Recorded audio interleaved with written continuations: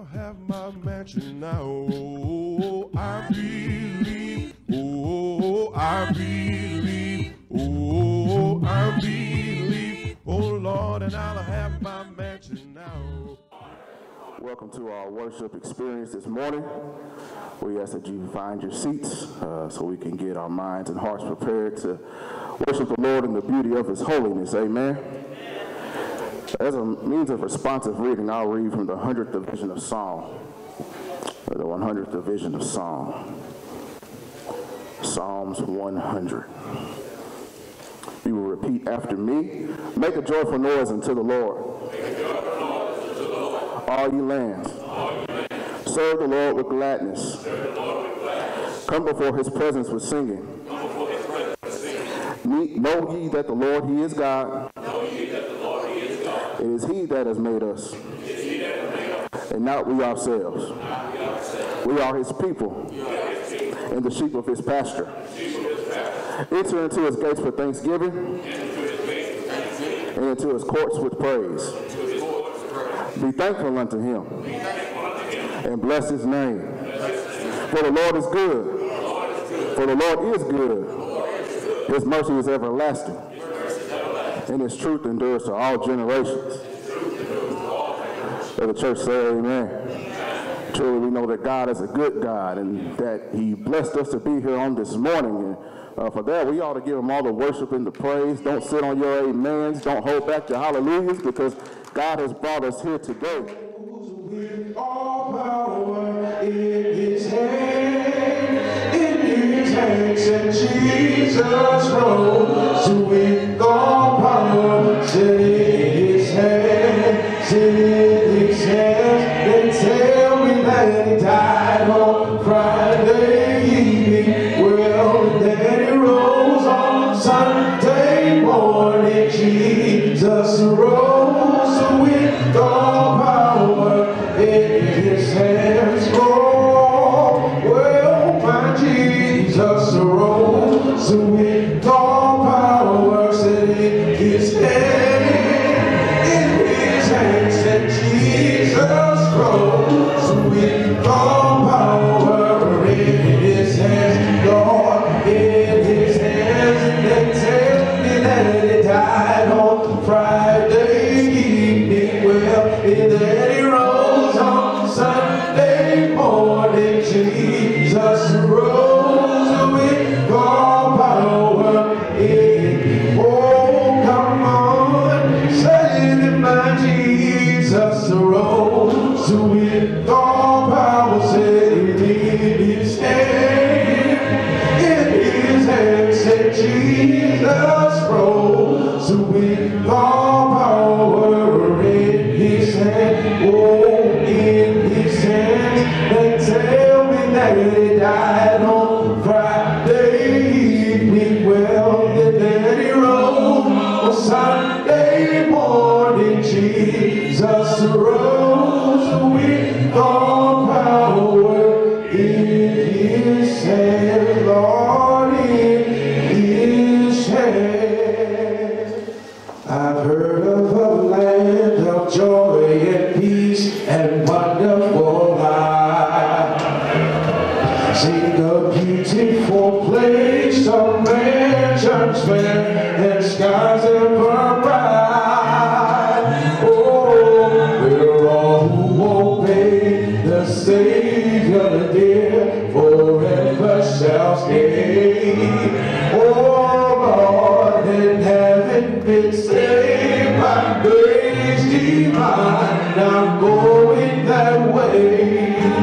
Oh, Lord, I'm going that way. Oh, yes, I'm going that way.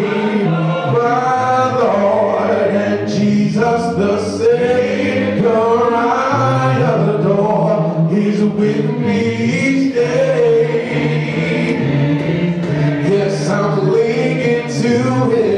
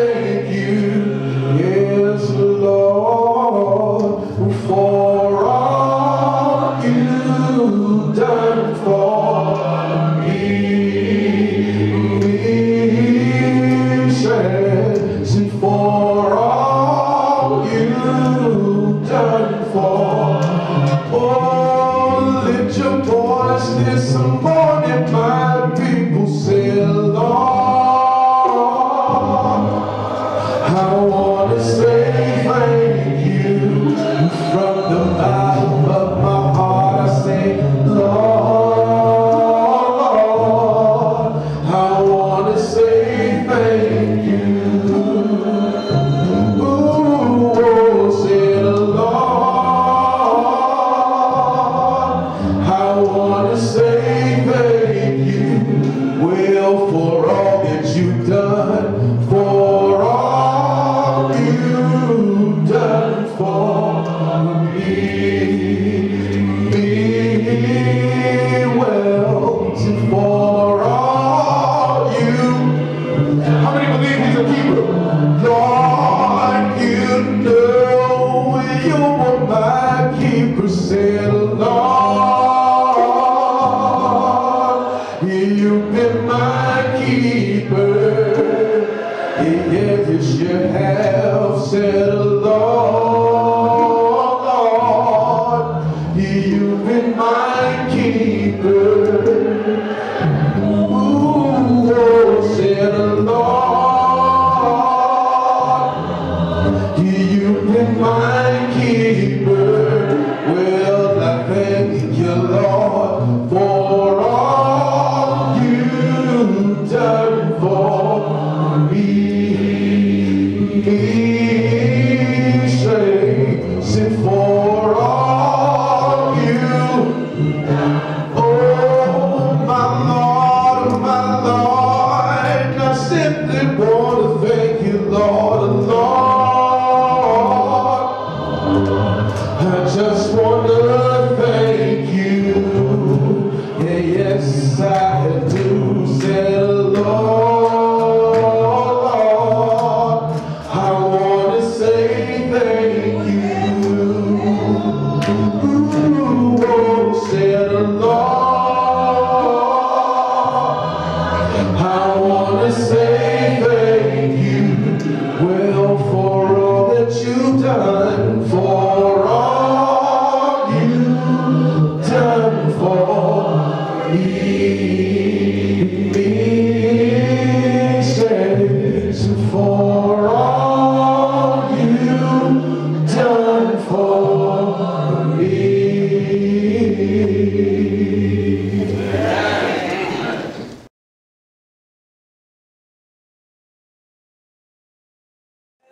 Amen. We become scripture come from the book of Acts. The chapter is 3, and the verses are 1 through 6. It is Acts, the 3rd chapter. The verses are 1 through 6. And it reads, Now Peter and John went up together to the temple at the hour of prayer, the 9th hour.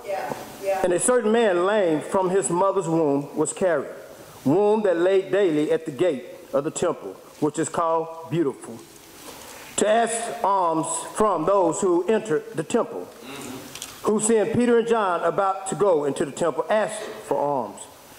And fixing his eyes on him with John, Peter said, Look at us. So he gave them his attention, expecting to receive something from them.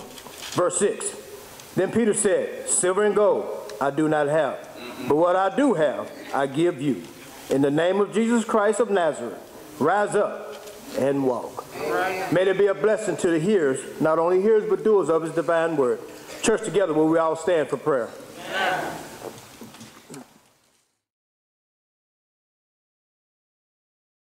Father, we thank you again this morning so much for your grace and mercy, Father. God, we thank you for the sunshine and even the cold that we've had, Father. Father, we pray for everything that you've blessed us with. We sing the song, we want to thank you. God, I'm very thankful for everything that you've done from our early existence to this present moment, Father. God, we thank you for our families. We thank you for the church. Father, we thank you for everything that you've given us that we sometimes take for granted, Father. Father, we ask if it's your divine will, those that have made requests concerning their health, concerning bereavement, concerning any issue that you know about that we don't know about, that you would intervene, God, and we know that whatever you do is done well. Father, we ask this morning if it's your divine will that you would bless your servant as he come before us, God, and break unto us the bread of life. Father, we pray that you would give him longevity of life, God. Allow him to be Lord into your storehouse of wisdom, Father. Grant his head with wisdom and knowledge, and Father, give him humility And I'm on this as a preacher word, Father. Father, continue to go with us and keep us as we seek to do your will, Father. And I pray that we would be a light to those that are in darkness, Father. Continue to go with us, continue to stand by us, I pray in Jesus' name. And for Christ's sake, amen.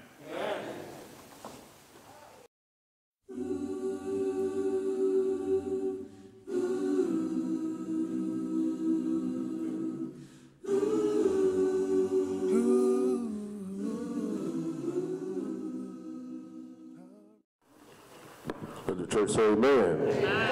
Let the church say amen again. Let the church say, let it rise. You know, singing this morning, letting the Spirit rise among us. The song says, let the praises to our King rise among us. Let it rise. Now, if that's not your King, I can understand why you don't have no praises rising among you. But if he is your King, if he is your Lord, if he's kept you, brought you a mighty long way, you ought to let the Spirit rise. God is indeed good, and we thank him for another day. On this side of time's demarcation, he's kept us and he's brought us to see another day. And for that, we're eternally grateful. On yesterday, we had the opportunity to share in with Sister Spratt as we laid her daughter Regina to rest, a memorial service on yesterday. And I want to thank you all who have called and prayed, and those who were able to show up on yesterday just to support that family. It's very difficult when you're in the midst of loss in that moment to maybe see what's going on around you, but in the days to come, they will remember the memory of knowing that you cared in that hour. In the same vein, I ask you to keep Sister Johnson in your prayers, the loss of her husband as well, that we can support her as well in the days to come. And then on yesterday afternoon, we took our young folk to Tulsa and went to visit Black Wall Street and the Greenwood Rising Museum. And I tell you, I enjoyed the museum. Brother Reynolds went with us. I tell you, he did. Yes, indeed. I enjoyed the museum. I enjoyed walking down Black Wall Street and the AME Church and all those other things. But I tell you, them kids on that van tested my gangster on the way home last night. I had to say to them, they just being kids. Why is it bothering me? They just being kids. Kids are loud like that. Kids don't go to sleep. Kids just talk. Kids want to eat candy.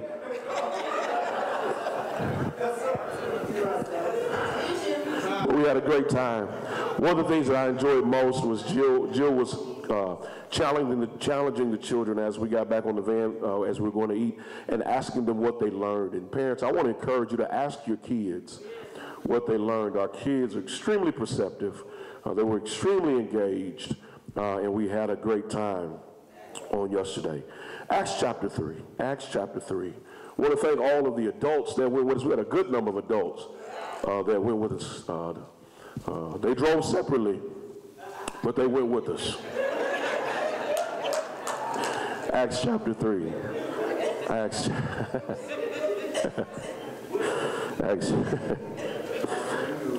chapter 3.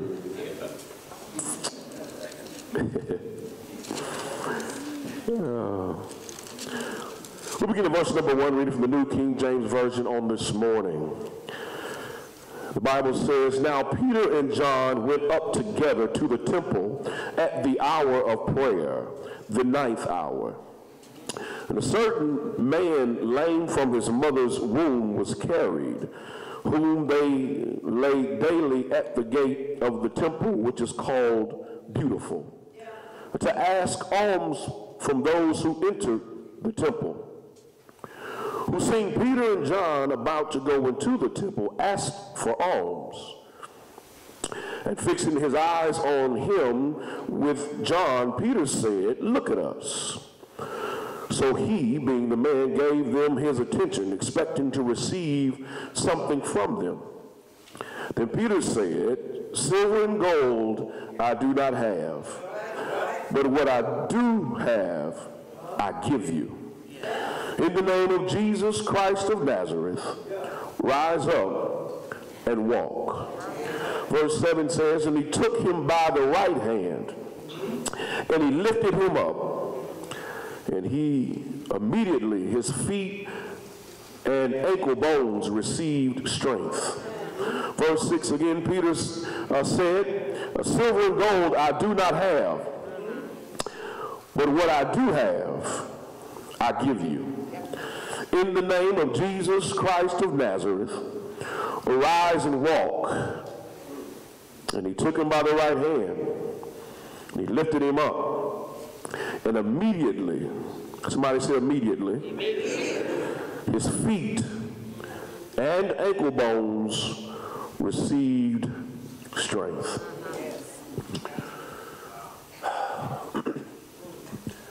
Sometimes in my life I feel like I'm alone.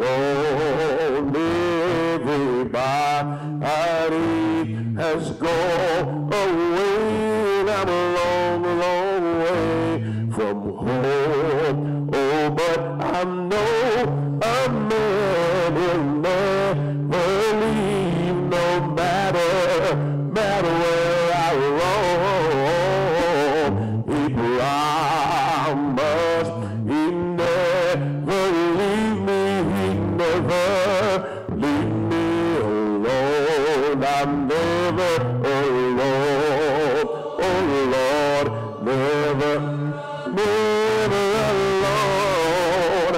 Oh Lord, I'm never alone. Oh Lord, never alone. No, I'm never alone. Oh Lord, never alone. Oh Lord, I'm never alone. Oh Lord, never alone. No.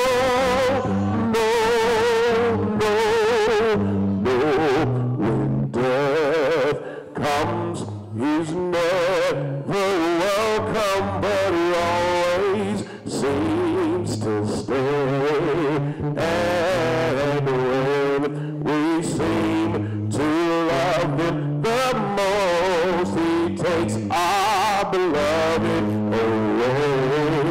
And people say, I know how you feel, but they never can end the war. But my God is there, tell me still, hold on, son, you're never alone. Oh Lord, never alone. Oh Lord, I'm never alone.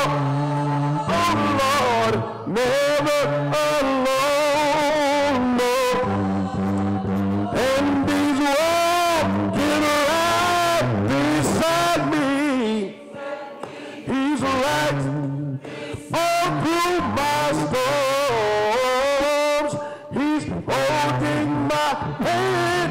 He's leading me, guiding me, helping me. I know when all of my, anybody ever been walked away from? I know that I have a home. I have a place, my Lord, that is prepared for me, and until I get there, oh, I know that I shall not walk, and I shall not fear, for Jesus is dry my tears to dry. I humbly bow.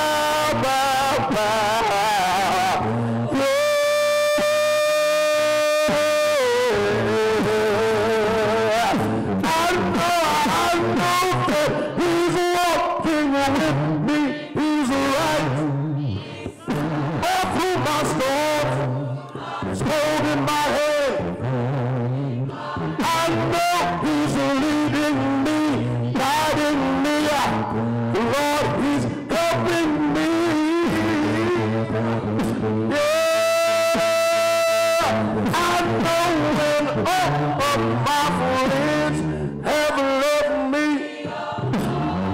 a father.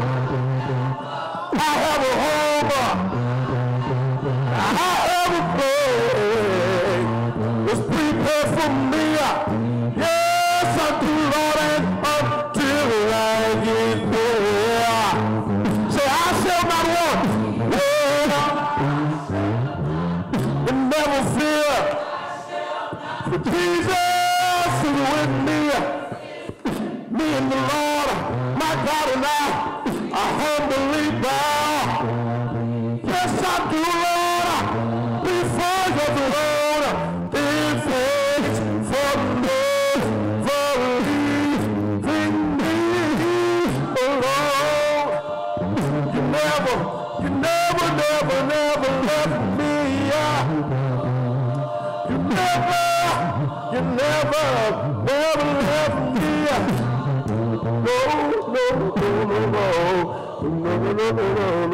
No.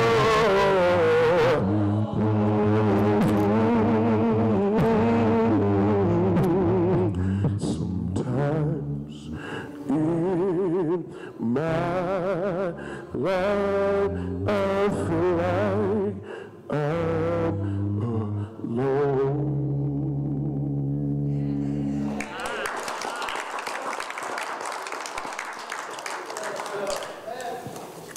Verse number 6, Peter says, silver and gold I do not have, but what I do have, I give you.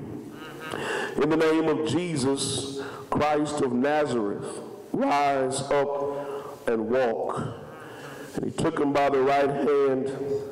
The Bible says he lifted him up, and immediately, somebody say immediately.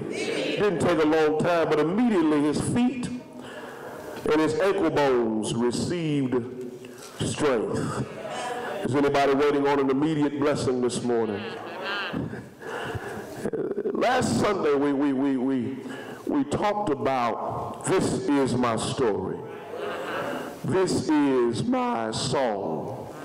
And we looked at a lady by the name of Fanny Crosby, who wrote the song Blessed Assurance, and we talked about how she battled through blindness and all this difficulty in her life to still declare that this was her story and that this was her song.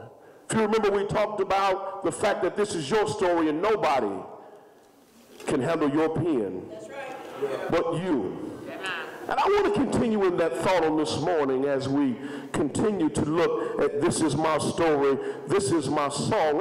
I'm reminded of music of old. I'm reminded of Saturday morning music. I don't know about in your home, but in the home I grew up, and I assume that most of you grew up in, Saturday morning cleanup music was different than any other kind of, y'all ain't saying nothing. There's some songs that can come on the radio right now, and you say to yourself, my mama used to play this when we were in there vacuuming the floor. My daddy used to play this when we were cleaning up the house. This was what he had on the radio. This is what she had on. Y'all didn't have no cleanup music. Did y'all just vacuum in silence? Okay, all right. So you can hear some songs, and it reminds you of yesterday.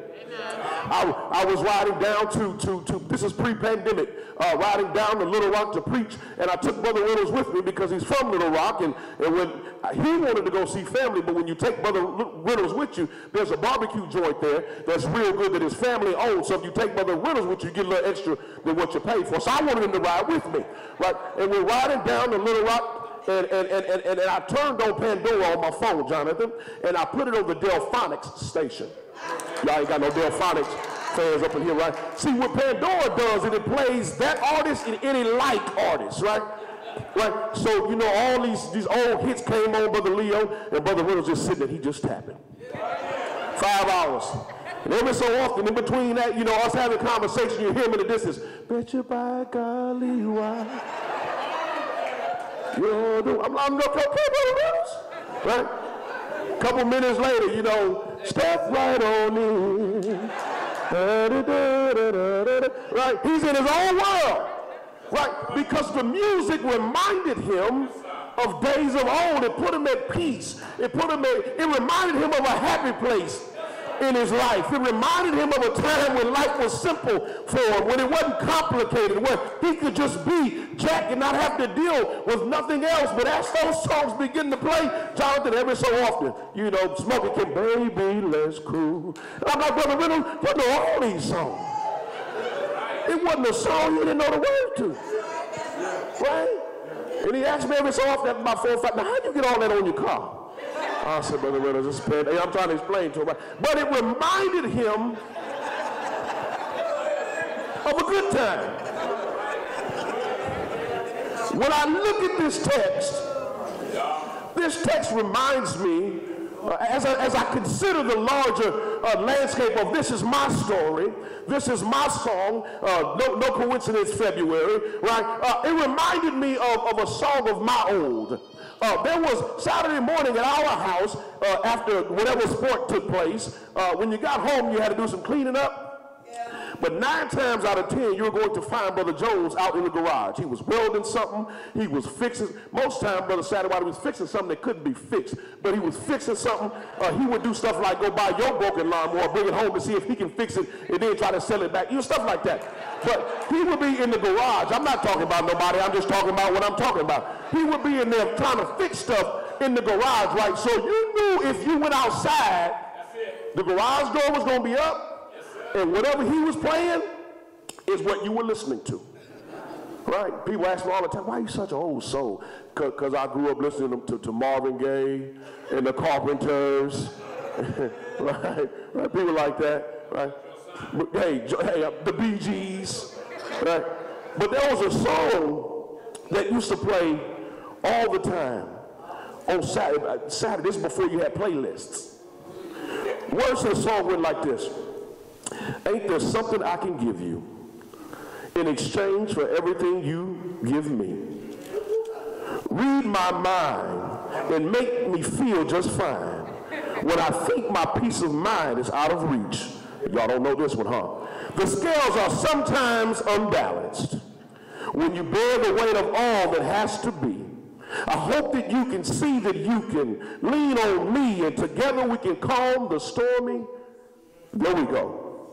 We love so strong and so unselfishly. And I tell you now that I've made a vow. I'm giving you the best that I got. Baby. 1988 Anita Baker. Seemed like Anita Baker, I don't know if it's because we was in Michigan and she was in Detroit. It just seemed like every Saturday you were going to hear Anita Baker on the radio giving you the best that I got. Now, in Anita Baker's song, Brother Reynolds, she's talking to the love of her life. She's trying to get him to understand that I know that you've been loving me.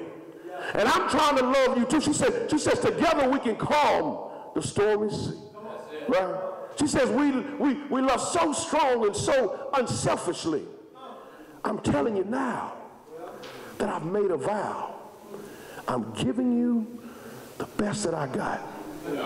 As I consider my life, I know someone who can calm the raging sea. A long time ago, Calvary's Cross, matter of fact, before Calvary's Cross, John chapter 3, verse number 16, he made a vow. He said, for God so loved the world that he gave his only begotten son, that whosoever believeth in him should not perish, but have everlasting life. He made a vow that he was going to be giving me the best that he had. And every now and again, I've got to ask myself as I look at this text, as I write my story, as I own my song, am I giving God the best that I got?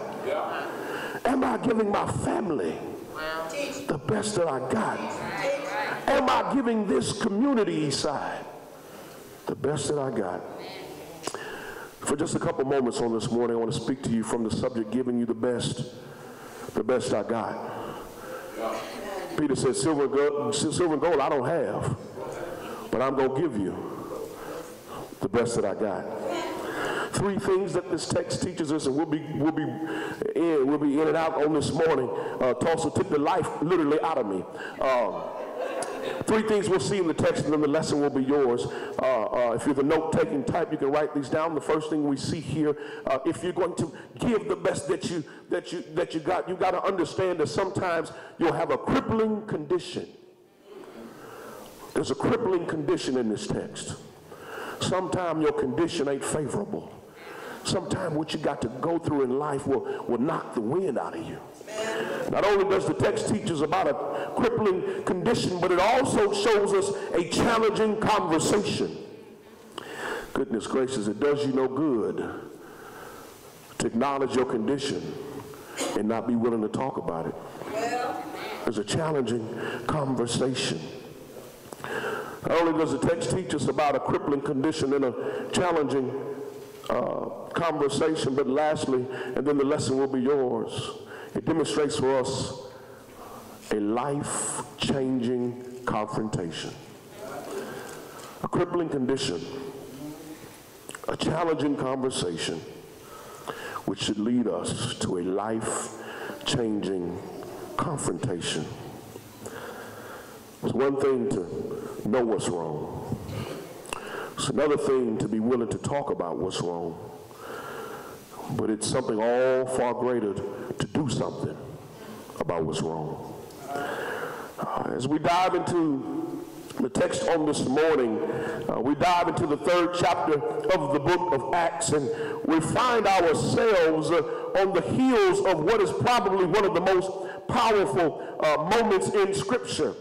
Acts chapter 2 is probably one of the most powerful displays of God's power and his might as the church is established. You're familiar with Acts chapter 2. The Bible tells us at the beginning of Acts chapter 2 that when the day of Pentecost had fully come, the Bible says they were all accord and in one place. Bible says that suddenly a sound came from heaven. Bible says it was like a mighty rushing wind and filled the whole house where they were sitting. I love the way that the Bible says that as that sound filled the room, that the Lord then gave them some talents that they didn't have before. Said that each of them were given tongues as fire, and it sat upon them. Bible says that as they got up and they began to speak to the people on the day of Pentecost, well, everybody was able to hear them. Y'all know that story, able to hear them in their own language, able to hear them in their own tongue. The Bible says that after they began to speak, after Peter's sermon, they begin to ask the question, what must we do to be saved? He tells them to repent and be baptized, every one of you, for the remission of your sins. The Bible goes on at the end of chapter 2, and it says they continued day by day, talked about how they sold their stuff and had everything in common and made sure didn't nobody want for nothing. But I love the way when Acts chapter 2 ends, it tells us that they continued baptizing folks and that the Lord added to the church daily those who were being saved. And so it's right after the establishment of the church that we see this particular text taking place. The Bible says now Peter and John went to the temple at the hour of prayer, the 9th hour. I'll say that again. Now Peter and John went together to the temple at the hour of prayer. Bible says it was the 9th hour. Okay, I'll say it one more time. Now Peter and John went up to the temple together at the hour of prayer, and the Bible says that it was the 9th hour. Well, why are they going to pray, and why are they praying right now? They're praying because it's what folks who follow the Lord do. If you're a Christian, you have a regular prayer life. But let me tell you this, before Acts chapter 2, they had a regular prayer life, and so they were continuing in what it is that they normally do. Matter of fact, if you remember when we found Paul in Acts 15 on that missionary journey, Acts 16 last week, when we talked that he was going to pray, right, when that encounter happened. But I want you to see this. Bible says they're going to pray, and it's happening when? 9th hour. Yeah. At the 9th hour. Bible says they're going to pray at the 9th hour. Now that is important because it's not just because they're going to pray at the 9th hour out of habit, but they're going to pray at the 9th hour because the 9th hour means something to them. I read somewhere in Mark's gospel, Brother Reynolds, that when they took my Lord and Savior and they beat him and they whipped him and took him from hall to hall and they put a crown of thorns upon his head and they put nails in his hands and nails in his feet and he hung upon that old rugged cross. The Bible says that when the night hour came, Jesus finally gave up the ghost and he says, "It is finished." I wish you could see this. So what they are doing is they are going to pray to remember the sacrifice that Jesus made for them. They're going at the ninth hour because they don't ever want to forget what Jesus did for them. When is the last time in your life you revisited something that was not pleasant, something that was not nice, something that brought you some pain, something that brought you some tears, and said, "Let me pray back at this place, back at this time, because I don't ever want to forget what God brought me through in this moment." Too oftentimes we hide from the pain, we hide from the difficulty, we hide from the ninth hour in our life, but the Bible said that they made it a habit to go back at the ninth hour just in case they got in there, Brother Reynolds, and somebody asked them, "What are y'all doing here praying at the ninth hour?" It was an evangelistic opportunity for them to say, "Well, let me tell you why we come at the ninth hour. Let me tell you, spiritually speaking, Eastside, in the same vein, when you become mature enough to visit the pain that once hurt you, that once brought you tears, that once made you angry, and be able to pray about it and open up about it, now it becomes an evangelistic opportunity." Tell me about how you dealt with that. Tell me about how God brought you over. Bible says that they were going to pray together at the temple the ninth hour. The Bible says a certain lame man, lame from his mother's womb, was carried, whom they laid at the temple, which is called Beautiful. Laid him at the temple gate, which is called Beautiful. I need you to understand that the Bible is intentional about not telling us this man's name. The Bible says a certain man. Don't tell us who he is, where he's come from, who his folks are, any of that. The Bible says a certain man lame from his mother's womb was carried. So they brought him to a gate every day, and they called that gate Beautiful. And the gate is called Beautiful because of the size and the magnitude and the majesty of the gate. But they brought him to the gate every day, a man lame from his mother's womb. The Bible is intentional not telling you this man's name, because it's important for us to not get caught up on who he was and not miss out with what he was. Oh, I'll say that again.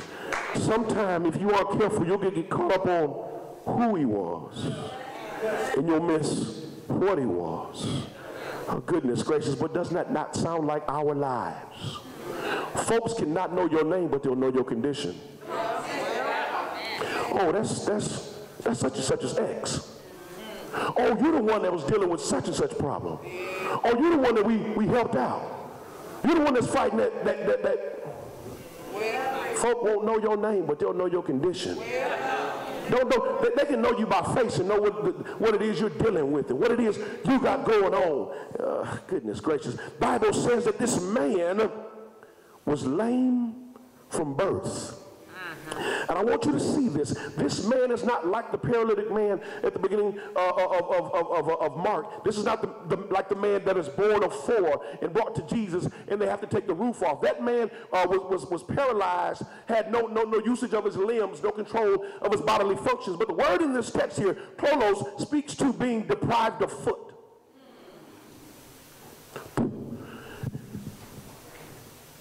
His only ailment was that he couldn't use his feet. Come back. He was lame, yes, Sister P, but his only ailment was that he couldn't use his feet. He's not making sense to you. In other words, the Bible supports this, that although his feet may have been disabled, he showed up at that gate every day to prove that his hands still work. And if you aren't careful, you will allow some unusable feet to cause you to act as if you have unusable hands, unusable mind, unusable mouth, unusable heart. We will let one thing cause us to sit still. Bible says that the only problem he had was that he was deprived of foot, and even he found a way around it. Jonathan said that he got to ride every day. Oh, talking about his condition. Sometimes we've got to understand that that which we've claimed is a paralysis isn't a paralysis. It's merely an obstacle. That which we've declared as a paralysis is only an inconvenience. That which we've declared as a paralysis is really just a reroute. Let me put it to you this way. We only don't understand this concept when it comes to the work of the church.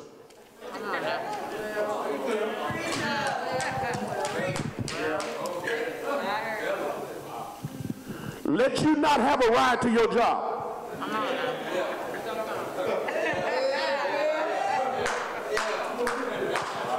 You're going to call somebody. You're going to try to Uber.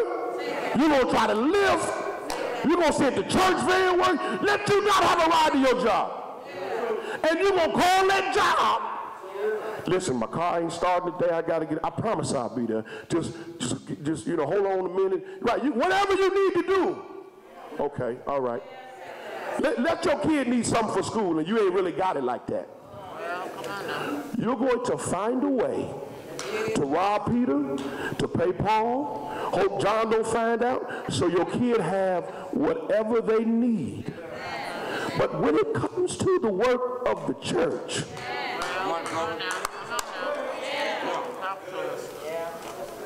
whole lot of chloros, right? Being deprived of the feet. I got this one problem, so I can't do nothing.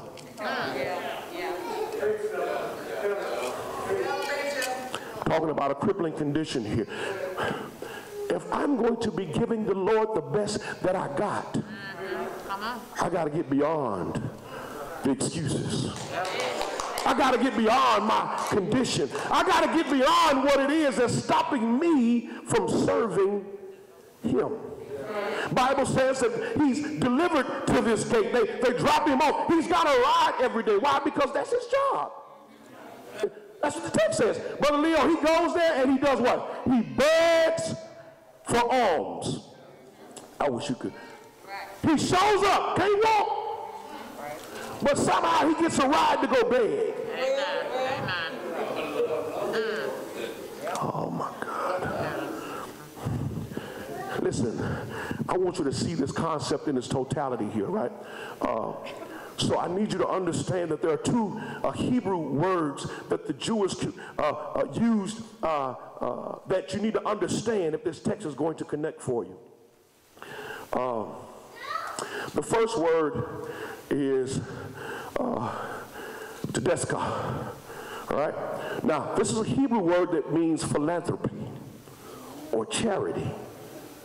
For the Jewish community, philanthropy or charity was a form of social justice. Oh, goodness. They believed that giving to people was the will of God. But they saw it as much more than a financial transaction. It was building relationships, not only in those who were receiving, but those who were giving. That's correct. But the second thing that you need to understand is mitzvah. Right? Now, second word is mitzvah. Mitzvah is any one of the 613 commandments or ordinances that the Jews had to live by. Right? Mitzvah simply means commandment. Right? You're familiar with the term bar mitzvah. Right? When a Jewish boy turns 13. Bar mitzvah literally means son of the commandment. In other words, he's finally old enough to follow the commandments. He's old enough to know between right and wrong now. Right? So the maximum contribution of the mitzvah, of the commandment, right, according to the tedeska, is 20% of your income.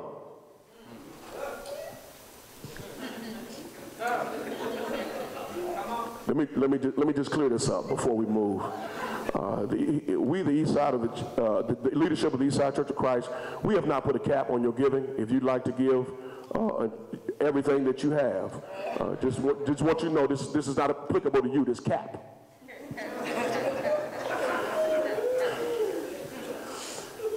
The maximum contribution of the mitzvah could be only 20% of the net income of what you brought home.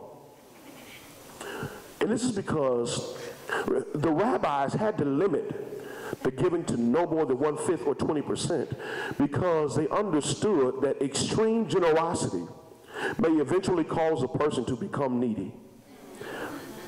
Goodness gracious. They understood that extreme generosity could cause a person to become needy. In other words, if I keep doing for you every day, when will you ever learn to do for yourself?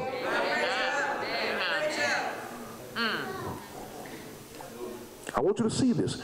The commandment was to give to people, to help people. Rack Sunday, right? We're going to go help some folk when church is over, right?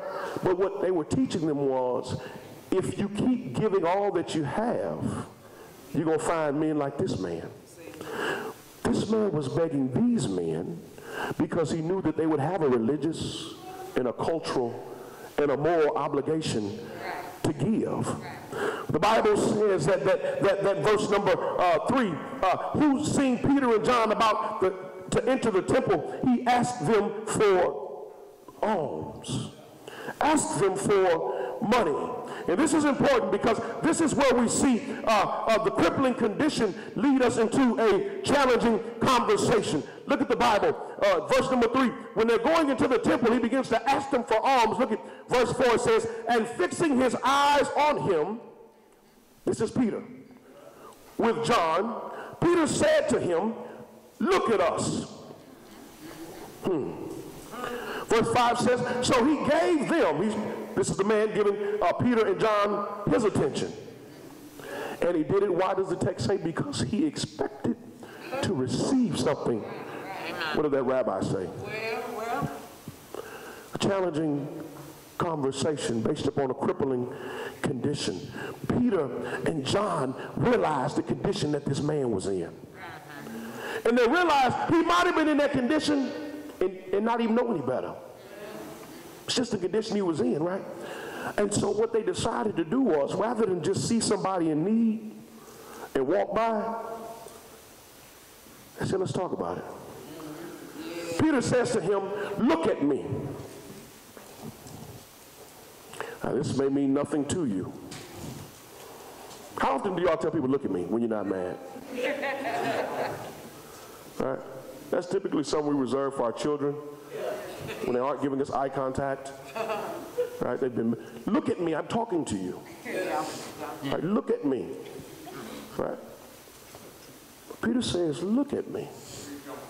I want you to understand, he has to ask this man to look at him, because the implication of the text is that as the man was asking, the proper way to ask was to ask in a way in which to never know who gave it to you.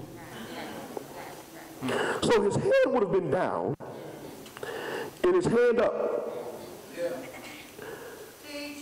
Only thing he would have seen of Peter and John coming is their feet.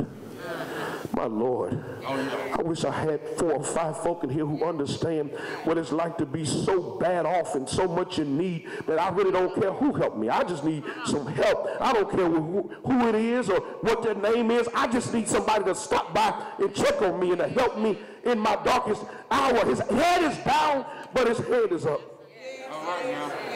Goodness gracious. And Peter says, look at me.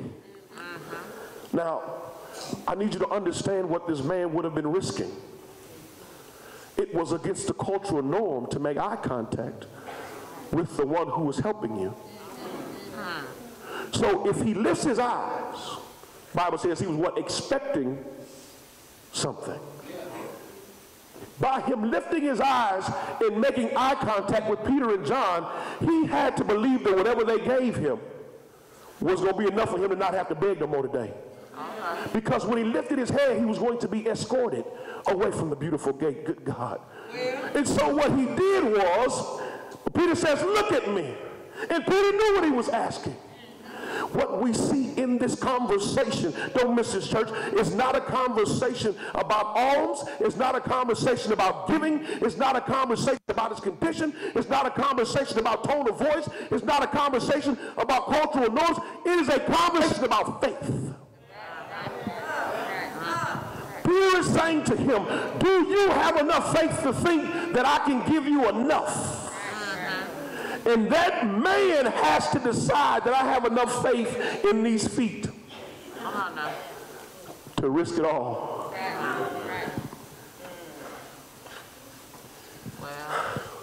Sometimes, church, Paul puts it like this. He says, he says we see partially or dimly in a mirror, right? He says that in 1 Corinthians. He says, but eventually, it'll make a little more sense, right? Sometimes as God comes to your life, to work on your life, he's asking you, do you trust me without me having to show you all of me? You're not seeing it. You're not seeing it. He's saying, do you know me well enough when I walk up on you, Charles, that you can look at my feet and say, oh, that's Jesus. What does that mean? Do you know God well enough to where when a small thing starts moving, you can say, that ain't nobody but God?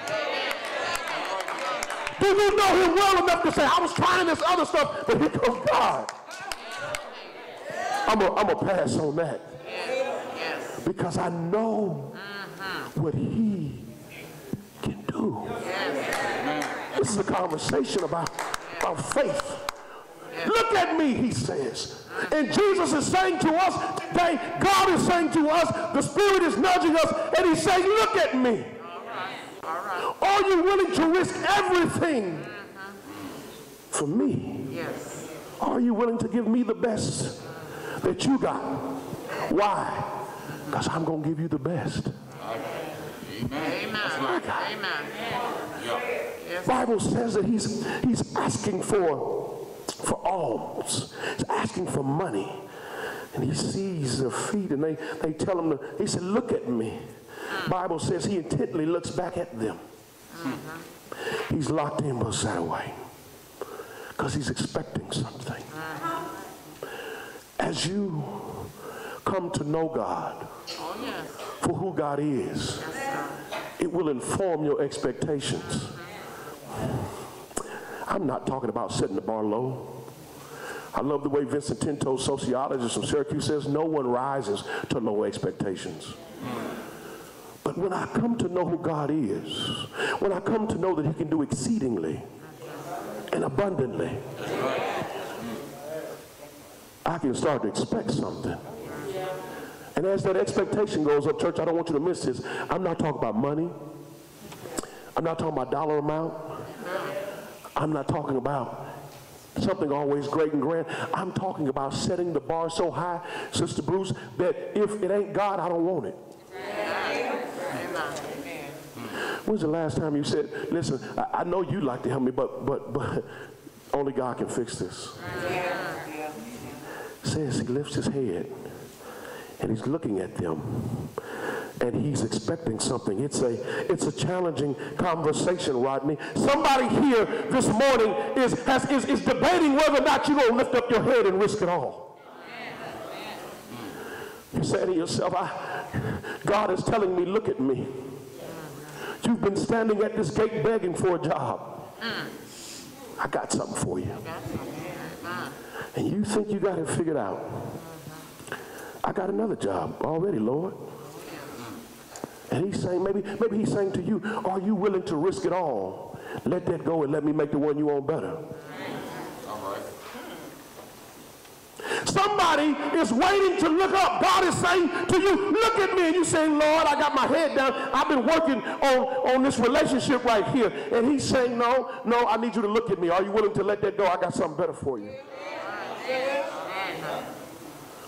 Lord, I found a way to cope. It's in this bottle. It's in this drug. It's in this habit. It's in this addiction. And he's saying, if you just look at me, I can give you peace that passes all understanding. It's a challenging conversation, and the conversation is one about faith, but you need to be asking yourself this morning, am I giving him the best that I got? He asks this man this question because he knew that the man was there every day. And he knew what begging meant to the man. Listen, some of us struggle with being that man because we've become so good at being needy that we aren't interested in being healthy. What Peter has to do in that moment is he has to make a determination. Is this man's past, or is this man's pattern? Yes. See, God he'll take care of your past. Right? He'll take care of your past. Right? We struggle to let folk get over their past. He'll take care of your past for you.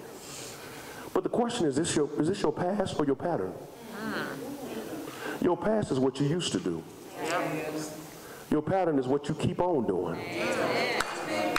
And sometimes we struggle because we mislabeled the two. I'm still doing it, but I call it my past. No, that's your pattern. And you holding something against somebody that they don't do no more, that's not a pattern, that's their past. And so Peter has to make a decision. Is this man's pattern or his past? And with one decision to lift his head, the man moved from pattern, good God, to past. May I submit to you this morning, if you're here this morning and finding yourself in the middle of a pattern, one decision, one lifting of your head can move you from pattern to past. Challenging conversation, but he engages with them. Look at the text. I'm just about done here. Verse number 4, Peter says, look at us. Verse 5 says, so he gave them his attention, expecting to receive something from them. Verse 6 says, then Peter said, silver and gold I do not have, but what I do have, I give you. Peter says, I really hope you didn't lift your head thinking I had some money to give you. I know what you've been asking other folks for, but I don't have that. He says, but what I do have, I give you. Peter says, in the name of Jesus of Nazareth, rise up and walk. The Bible says he took him by the right hand and he lifted him up. And immediately his feet and his ankle bones received strength. I told you last week that this is Luke talking to us. And this is very important because Luke was a physician. And so we get details that we wouldn't have gotten other places, where he says that his feet bones and his ankle bones were strengthened. Well, why is that important? It's important because this is the result of a life-changing confrontation. It said that his feet bones were strengthened.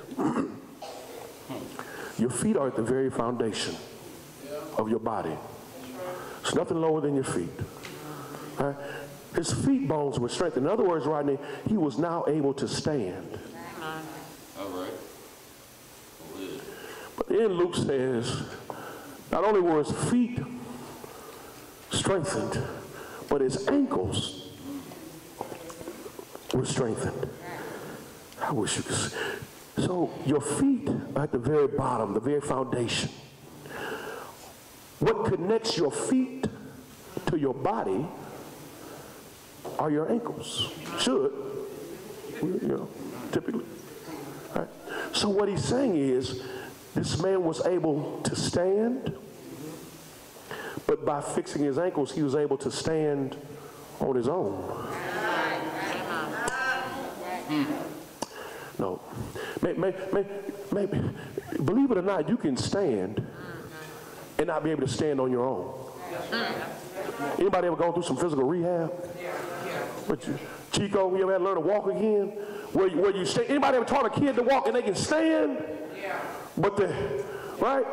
You gotta make sure that they're not gonna fall, right? Because they're not strong enough. Go ahead. By pulling him up,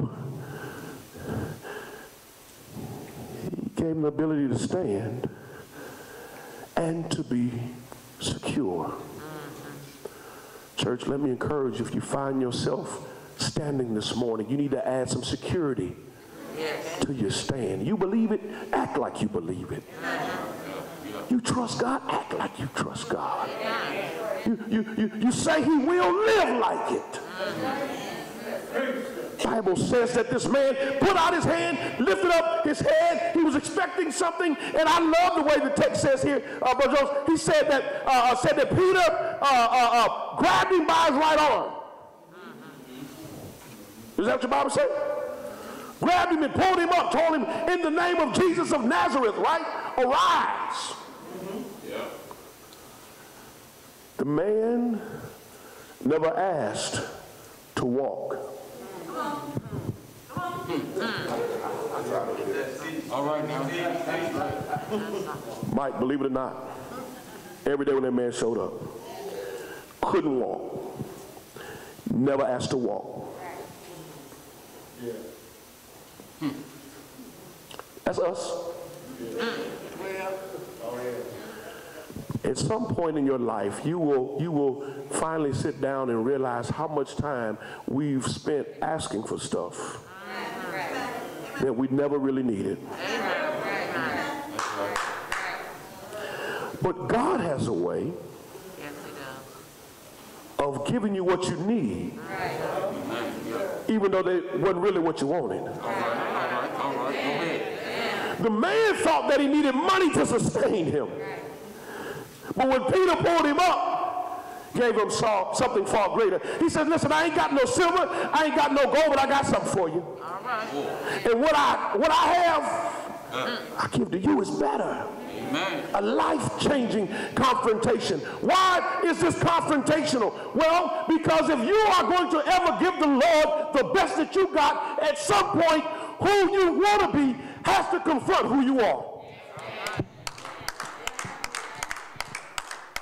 At some point, who you want to be has to say to who you are, this just ain't going to work no more. We got to do something different. We got to stop holding out our hands and try to figure out how to use our feet. I got to stop being this person that I know is not right, that I know is not good, that I know is not holy. If I'm ever going to be the tomorrow me, I've got to confront the today me. Life-changing confrontation. He says to him, arise in the name of Jesus. The Bible says, and he took him by the right hand and lifted him up, and immediately, somebody say immediately. Somebody say immediately. Listen, I know this man didn't understand how this happened. I've been getting a ride to the gate. I ain't never walked before in my life, and all of a sudden, some joker come and pull me up by the arm, and immediately, has God ever blessed you like that, where it don't really make no sense? You can't really add it up. I don't know how I got this job. I don't know how I got this house. I don't know why I ain't sick. I don't know why I ain't dead. I don't know why that worked out for my favor. Well, that's because he can do some immediately stuff in your life. And I stopped by here this morning to tell somebody who's waiting on God, just keep on waiting, and eventually he's going to pull you up by your right arm, and immediately he'll make some stuff good in your life. Life-changing confrontation. You need to let your tomorrow you confront your today you and see where it gets you. I love the way the Bible says, you can read it at your own leisure, but the Bible says that he went on after that happened, and the Bible says he went to church. Okay. Y'all okay. Y'all think I'm playing with you. Look at the text. Verse number 7, and he took him by the right hand and lifted him up, and immediately his feet and his ankle bones received strength. So he, leaping up, he acted like he was glad that God did what he did for him. Some of us struggle to get blessing number 2 because we ain't never learned to be a preacher for blessing number 1. God gave him some feet. Bible says he leaped up. Good God Almighty. Some of us, he would have gave us our feet. We'd be like, well, I don't really want to go nowhere. I like laying back. No, Bible says he leaped up. He was like, look at these no feet. Leaped up. He was appreciative. Although it was not what he asked for. Goodness gracious, church, understand this as it comes to your blessings, that just because you don't understand it don't mean you ain't supposed to enjoy it. So he, verse number 8, leaping up, stood and walked and entered the temple with them. He said, y'all going to church? Y'all finna go pray? I'm going with you.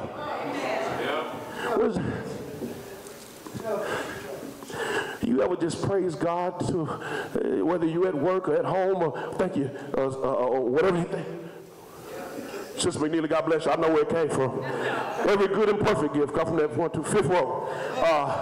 I appreciate it. So have you ever just been blessed in such a way or lived in such a way or just been worshiping or just been singing a song and other people were encouraged by what you were doing because God had blessed you? Y'all ain't never been keeping your praise to yourself. Says that, hey, y'all going to church? He said, I'm going with you. Look at verse number 9. And all the people saw him walking and praising God. I'll say that again. And all the people saw him walking and praising God. Listen, the people say, is that the same one that was outside begging? People going to say that about you when God does what he's going to do for you. They're going to say, is that the same one? Is that the same one who kept getting up here every Sunday asking for prayers about their job they're going through, on their job they're struggling, on their job having problems? Is that the same one that just got up and said that the Lord just blessed them with a brand new job or with a new opportunity, or now they somebody's boss? Okay. You're going to be the same one who gets up and says, thank God Almighty, I'm engaged. I finally met the love of my life. Is that the same one who's been praying about the storms they've been going through? I love just to ask or hear when people say, Lord, prayer of thanksgiving. I love those. Because all you're saying with the prayer of thanksgiving is, I've been struggling. And he heard me. Sister Bruce, and he did something about it. And I got enough sense to say, thank you.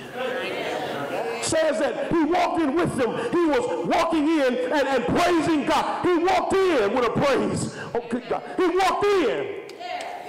Didn't nobody have to rev him up. Didn't nobody have to encourage him. Didn't nobody have to sing his song. Didn't nobody have to get the right note. Didn't nobody have to nudge him. Didn't nobody have to clap to get him to clap. He just understood where God had brought him from. And he understood what his yesterday was like compared to his today. And at some point in your life, there ain't nobody will have to rev you up. Ain't nobody will have to sing your song. Preacher ain't going to have to preach your text. Ain't nobody will have to nudge you. It ain't going to have to be jumping in here. You're going to come up in here just thankful that it ain't yesterday. Walk in, life-changing confrontation. Verse 10, and then I'm done. It said, then they knew it was him. That's what the text says.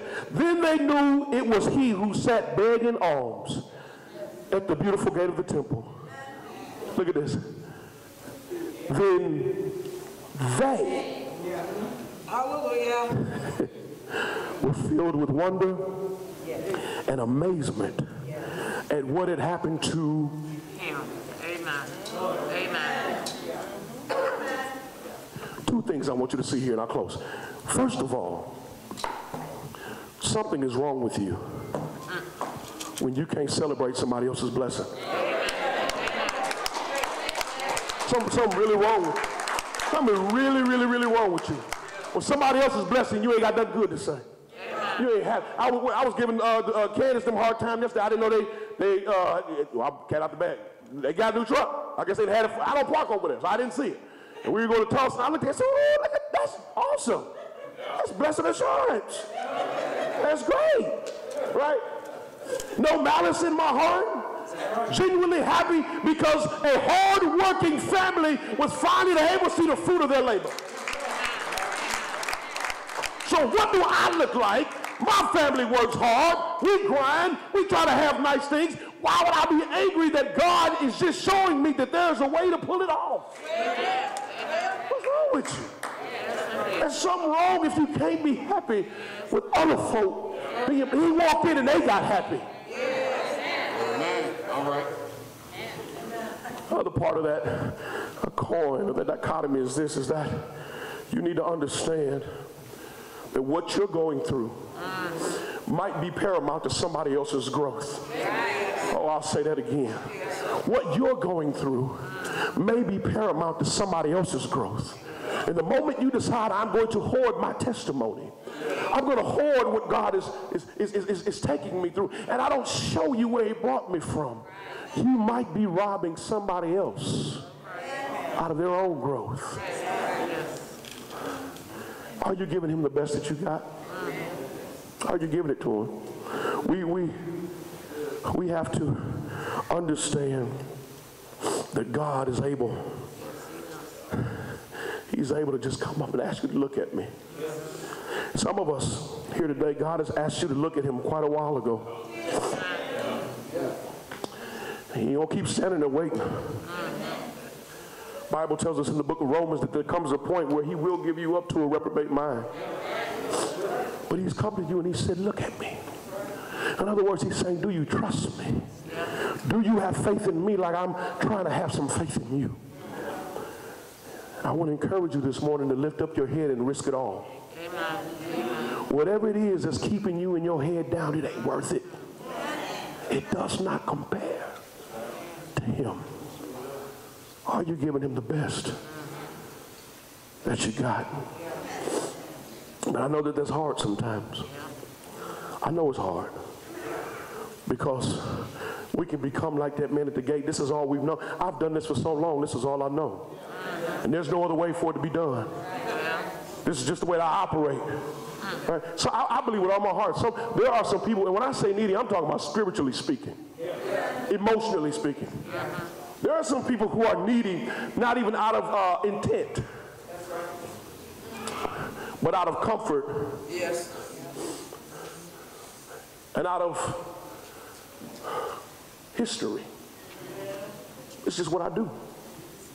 This is what I've always done. But you need to understand that even in your difficulty, God will never put you in a situation that he can't manipulate for your good. May not feel good, may not look good, but it's for your good. Explain it to you this way. Today is a big day. If you're a sports fan. Oh, let me back up. If you're a Cincinnati Bengal fan or LA Ram fan, not a Cowboy fan, it's a big day. And it's a big day for us Lions.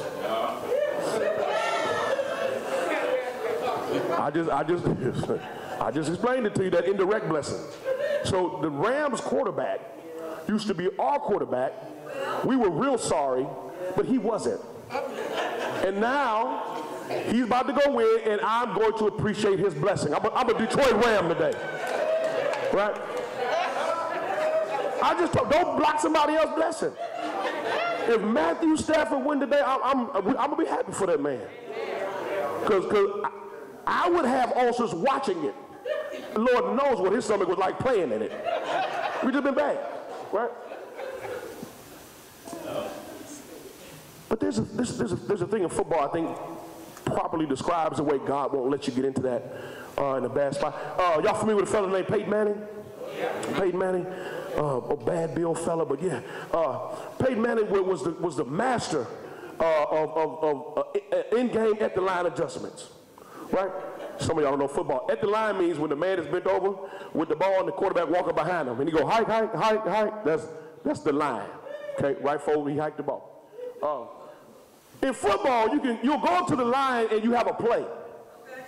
Now, over time, that's changed the way you get the play, the methodology.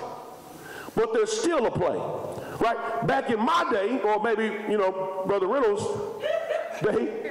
He just looked at me like, you bet not. We had something called a huddle. Get everybody together, quarterback give them the play, break. You go to the line, right? Nowadays, we're so sophisticated because of technology and stuff. You walk into the line, and now, ain't no huddle. You just look over to the sideline. And the coaches over there just giving you some serious sign language, right? Different method, same outcome. I wish we could see that, because sometimes we struggle when methods go. But this is more efficient now. At the line, right? And you got to play. Wide receivers know what they're going to do. Running back know what he's going to do. Linemen know what they're going to do. But when you call that play, it's before you see the defense. Oh, I wish somebody here had some plans before the enemy spoken to it. And sometimes you can walk up to the line and the play that you're getting ready to run is going to go right into the hands of the defense.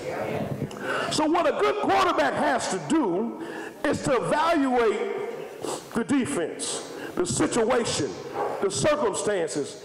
Let me see what works. Let me see what won't work here. Let me make sure I don't put nobody in a bad situation. And so what the quarterback will do is he'll step back and he'll call what we call an audible. In other words, we were going to run this play, but y'all, now we about to run this play. Because the enemy was set up to stop this play, but ain't no way that joker going to be ready for this play. And the same thing is true in your life. As you step up to the line in your life and you get ready to move forward to what it is that God has called you to do, giving him the best that you got, every now and again, the Lord, being your quarterback, will step up to the line if you have the Holy Spirit in your ear, sending you plays. And what he'll say is, I need you to read the defense. And what the Lord will do is he'll say, hold on, I got to call an audible. Because if you go that way, the enemy is waiting on you. I need you to go this way. And if you go that way, the enemy is waiting on you. I need you to come across the middle. And what you've got to understand is that when the quarterback calls the play, the success of the play is contingent upon everybody doing what the quarterback says. Good God. Sometimes in your life, it's not that the Lord hadn't called an audible. You just want to run your own route.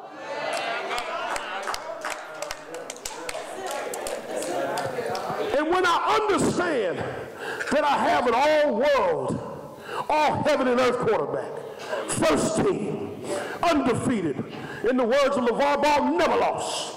Right? When I understand that, I have no problem running whatever play he calls. And I want to encourage you, if you're here this morning, to be listening for what the Lord is calling. But be flexible enough that if you step to the line with your number called and he needs to change the play and throw it to you later, that's where we struggle.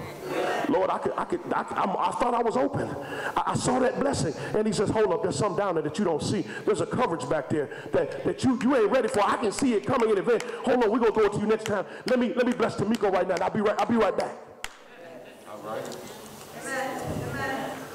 And you step back to that line again, and he calls your number, and he says, oh, wait, now it's not the defense, now it's you.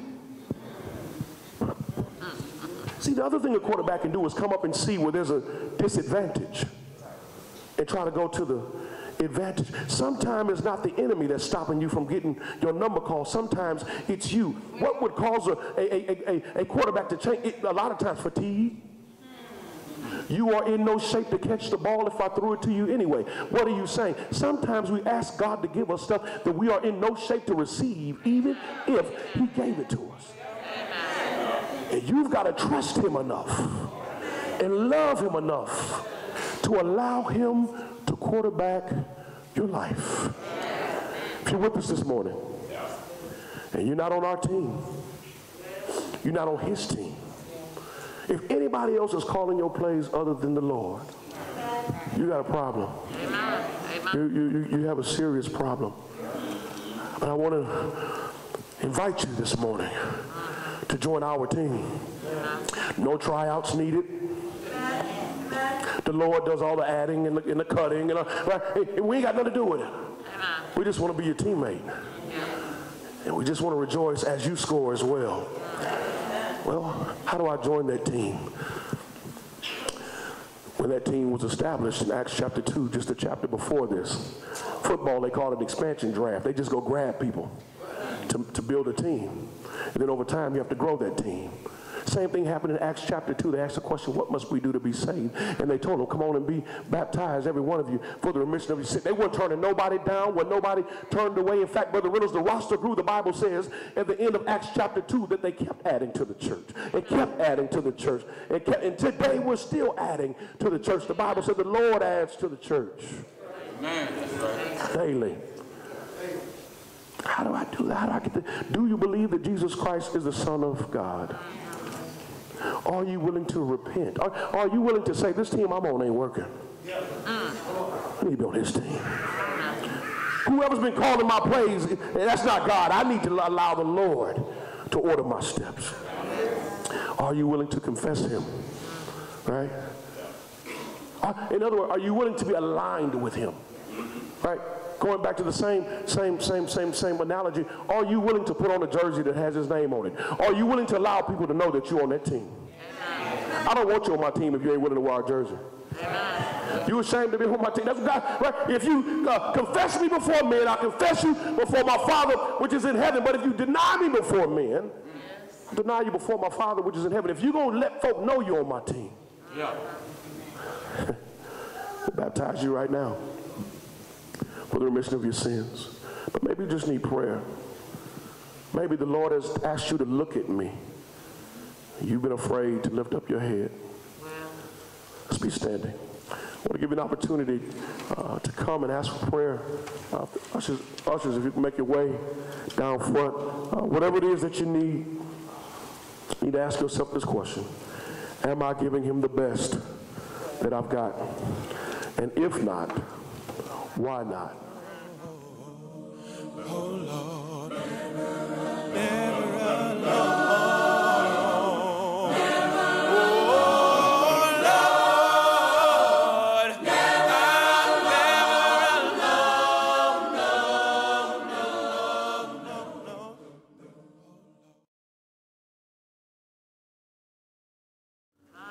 Amen. Brother Gary talked this morning about rejoicing when others are blessed. And then also he talks about the idea of suffering with others who are suffering, just being part of their family. In 1 Corinthians chapter 11, Paul wrote to the church of Corinth. And he wrote to them because they had been struggling with that idea of familyship, of being the body of Christ. They were taking communion, but one was eating fat and fine, and the other was basically starving. He asked, did you have houses to live in? You have a place to eat on your own. He wanted us to know as Christians that we are one in Jesus Christ. He said, I received this from the Lord himself. He said, for I received the Lord that also I delivered unto you, that the Lord Jesus, the same night in which he was betrayed, he took bread. And when they were giving thanks, he broke it and said, take, eat. This is my body, which is broken for you. This do in remembrance of me. At the same manner also, he took the cup when he had supped, saying, this cup is the New Testament of my blood. This do ye as often as you drink it in remembrance of me. So as often as you eat this bread and drink this cup, you do show the Lord's death to him till he comes.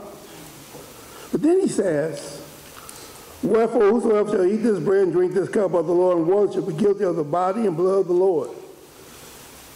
So let every man examine himself, that eat of that bread and drink of the cup. He said, for he that eat and drink unworthy, eat and drink damnation himself, not discerning the Lord's body. Sometimes when we hear that, we just think about the body of Christ. But we are the body of Christ. Amen. And so what he's saying as we partake of this, we take of this in fellowship one with another. Not only with Christ, but we take it in solidarity with Brother Axton as he's suffering, with Sister Johnson as she's suffering, with Sister Turner as she is thankful for what God has done for her and her family. That's what we do. That's why it's a common union, a communion. And so we're going to give thanks for the bread, thanks for the cup, and thanks for that Jesus Christ died on the cross for us. and that we're able as a family to come together in the body of Christ. Father in heaven, we just thank you, Lord. We thank you, Lord, for the opportunity to gather again as your children.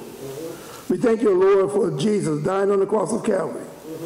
Father, we thank you, we take this bread that represents his broken body, the cup of shed blood. We take it in the midst of this fellowship of Lord, as we are your children through Jesus Christ. Thank you, Lord. In this name we say, amen. Amen.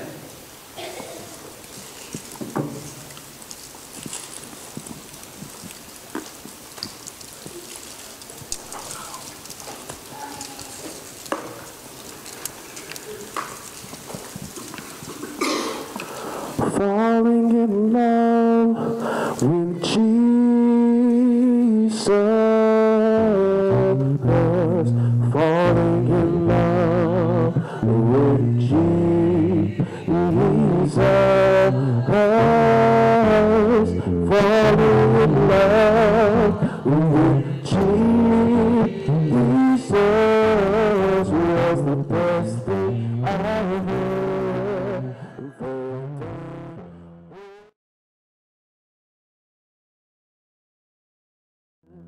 Amen. Amen. That same Apostle Paul will write to the church of Corinth again in 2 Corinthians chapter 9. He said, for it's touching the ministering to the saints, it's superfluous for me to write to you. For I know the fullness of your mind, for which I boast of you to the Macedonians, that Achaia was ready a year ago, and your zeal have provoked very many. Yet he said, I sent the brethren, least our boasting of you should be in vain in their behalf. He just simply was saying that he knew they already had a heart of giving. And he had boasted to other folks they already given. Each side, even when I arrived here, and since I've been here, one of the things that has been said about each side, is the folks here have a heart of giving. They give to the work, so that those can be touched by the things that we do here. Amen. And so, as always, as leadership, we just thank you for your giving. Amen. And encourage you to keep on.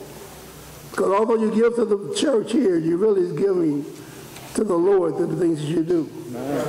For Paul says, he says, every man, but I say, he which sows sparingly shall receive sparingly. He which sows bountifully shall receive bountifully. Let every man and every woman, let every Christian give according to their purposes in their heart, not grudging or necessity, but God loves a cheerful giver. We're going to give thanks, and the brother's going to pass the basket. You have the opportunity to give if God has prospered you. Father, now we thank you, Lord, for our blessing. We thank you, Lord, for loving us. We thank you, Lord, for enabling us to be able to give back into you the portion of things you have blessed us with. Father, we pray, Lord, that as we give, the things that be utilized to strengthen your kingdom, to have those in need, to touch this community. We thank you in Jesus' name. Let the church say, amen. Amen.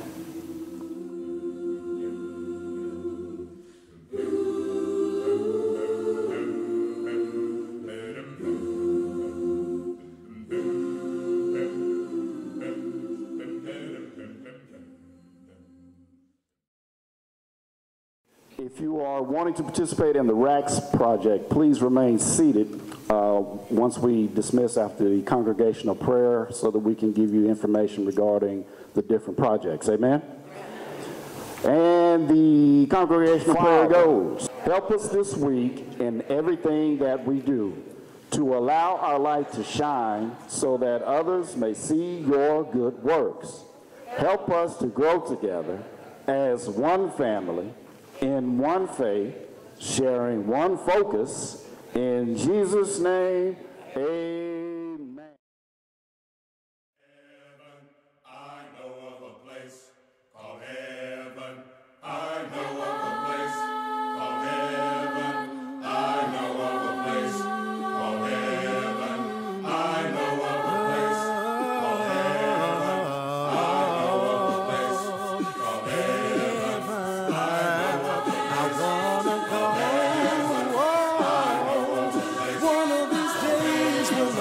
calls my name. Do you wanna go? They tell me that the streets are gold and the pearly gates. I wanna go where I don't have to cry no more. That's the place I wanna be.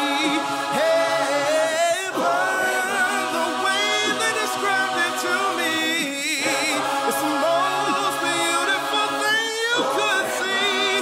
That's where I wanna be. Come on, come on, come on, come on, come on, go with us, 'cause we're going, we are going to heaven. Yeah, yeah. Let me tell you something. Everybody is talking about heaven, ain't going there. So you better make sure that you're right